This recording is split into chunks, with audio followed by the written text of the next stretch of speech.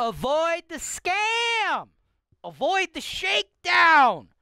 Avoid looking at properties with out-of-state eyes.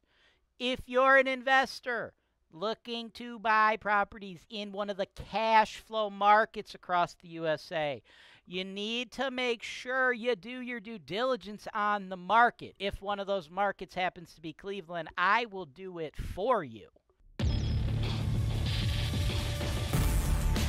This is your show. This is the show where I work for you directly, taking your needs.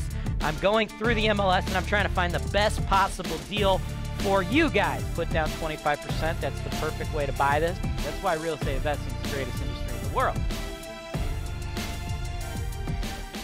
Welcome to the show, folks. Today we're working with my man Matt, investor from Frisco, Texas. And Matt, I am working with you to build a portfolio of properties in the Cleveland housing market.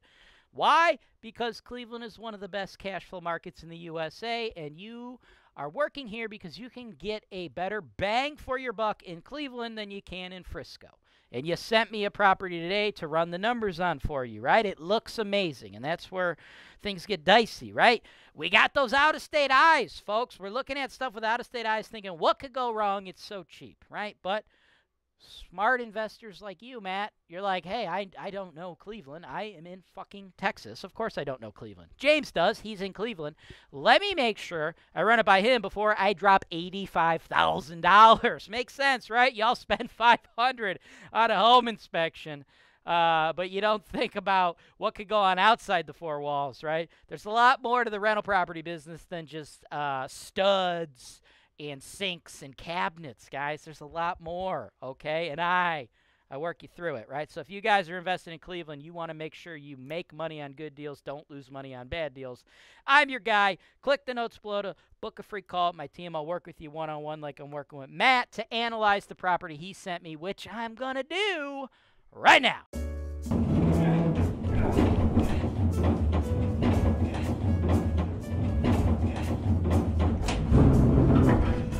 2, please.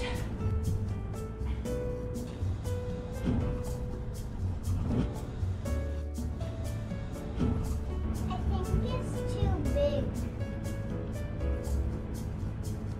No, I think it'll shrink in the lot.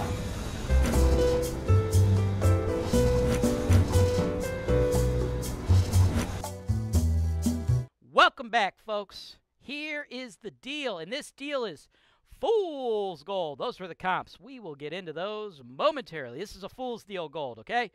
This is fool's gold. On the market, $84,500, 4153 East 123rd, Cleveland, 44105, okay? This is what the listing agent said. Calling all investors. Monthly rent is $1,175. Fantastic opportunity to own this and 5 other multifamily homes, part of a portfolio all in the Cleveland area. All 6 properties are fully occupied, have been updated, and are professionally managed. This is a turnkey investment. There will be no showings until an offer has been accepted. Owner will consider selling individually or is willing to sell as a package, and then there's parcel numbers to the other properties. Not relevant to what we're doing, right? And then you get the one shot. Let's just go ahead and assume it's in decent shape. Decent shape. We're going to go ahead and assume that. It's in decent shape, and the tenants, let's just assume they're currently paying rent right now. Price to rent ratio, everything looks good. What do the numbers look like, James? I don't know what the numbers look like, right? This is a very blighted neighborhood, very difficult. Hard to predict for you what your pure cash flow will be because there's so much volatility. And that volatility causes the ARV on these properties to be much lower, right, than what you're used to, right? A lot of out-of-state investors are looking at Cleveland, and a lot of the duplexes in the C neighborhoods are selling for about $100K immediately, right? So this one looks like it's an amazing deal at $84.5. It's, what is that, 15% discount, right? But guess what? All those properties that sell within days at $100K sell within days at $100K, right? That's what I just said. Well, this one, 15% cheaper, hasn't sold in 37 days. Why? Because it's not in a C-grade neighborhood. I'm not saying you must invest in a C-grade neighborhood if you're out of state, but what I am saying is this is an F-class neighborhood, and 85 is way too much money, right? Don't take my word for it, though. Take the comps. This is what the market says. Now, when I do comps, come on in close. Come on in. Uncle James is talking. Go ahead. Come on in, man. Get yourself a little coffee. Let's talk. Let's sip a little coffee, a little tea. Let's chat about some real estate. Let me teach you a little something about real estate. If you're an agent, this will help you too, okay? The proper way. Oh, God, I hit my microphone. Is my audio still on, John? Sweet. Now, the proper way to do comps is, well, there's various ways to do comps, okay? But if you're in an urban area, like a densely populated area like this, like we have here in Cleveland, right? Like, all right, if we're doing like farmland where everyone's got like 20 acres, things are different. But an area like this where people have like small postage stamp lots, right? Like they're like 1/10 of an acre, right? The way you do comps is similar properties sold within a quarter-mile radius over the last 6 months. That's the proper way to really get a gauge on the market. I did that, but this area is so blighted. Didn't have enough comps. So what I had to do is go back 5 years. 5 years. If it's in like an area where there's a lot of traction, like the C areas, over 6 months, 0.25 mile radius of a property, I should get like 20, 30, 40 comps, okay? In 6 months.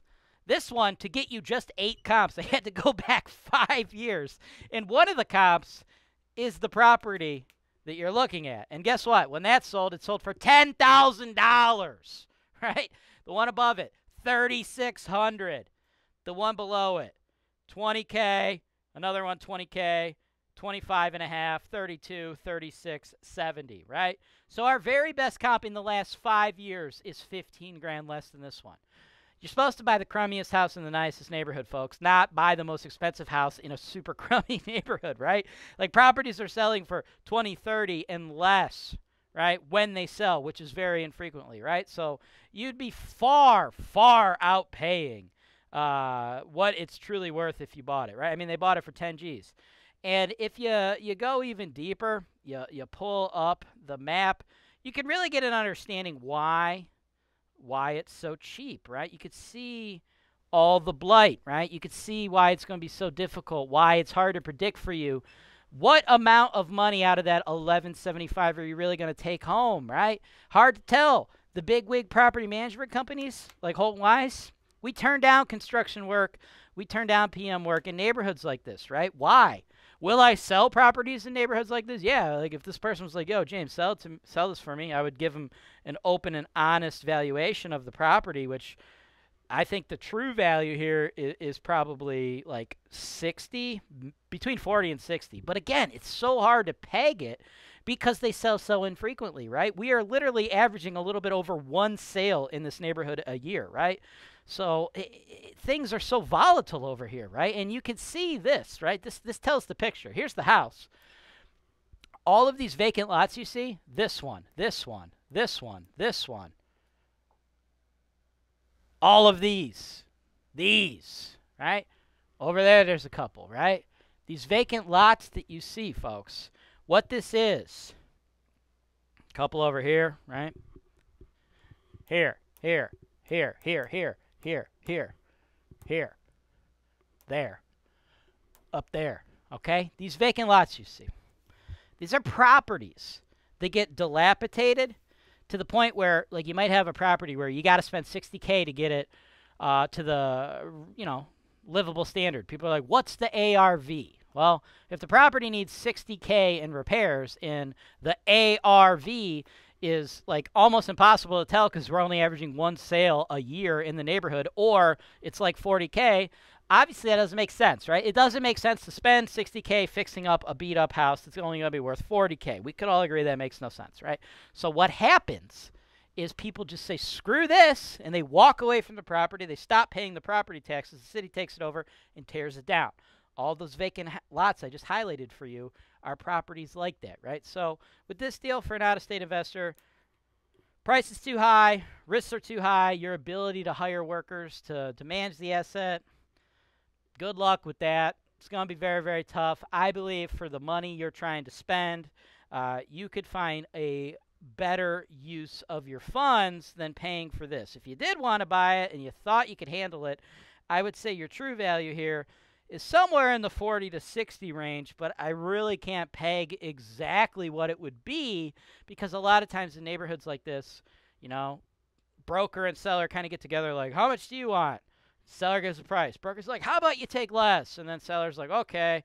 And then, how about I take this? And the broker's like, how about you take less? And seller's like, no, it's got to be that. And the broker's like, okay, well, why don't we like throw it on the market and see what happens? And then if it doesn't sell, you keep going down until eventually somebody buys it. It's a crapshoot, right? It's a crapshoot. So that's my thoughts. But in my opinion for you, I think you're probably best passing on this. Leave this to locals.